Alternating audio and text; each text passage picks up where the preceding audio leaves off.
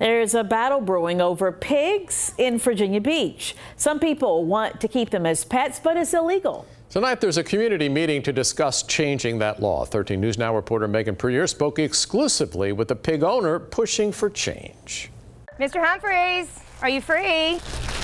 Meet Lisa Englehart. Come here, baby. How's the boy? He's just comical. He's like a little cartoon character. Every day is something different. Englehart is trying to convince Virginia Beach City Council members of that too. Tonight, city leaders are discussing whether or not to allow pigs as pets. The current Virginia Beach law classifies pigs as farm animals, so Englehart keeps Mr. Humphreys in Norfolk. And pigs really aren't that different than dogs. Mr. Humphreys, can you please play the piano?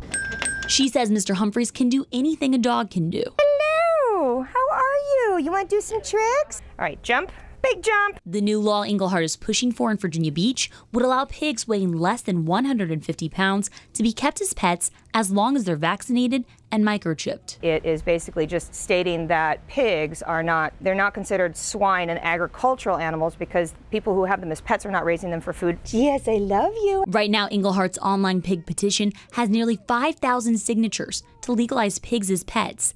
And now she wants City Council to make the change. Ring a bell. And realize pigs are pets too. He's just a joy.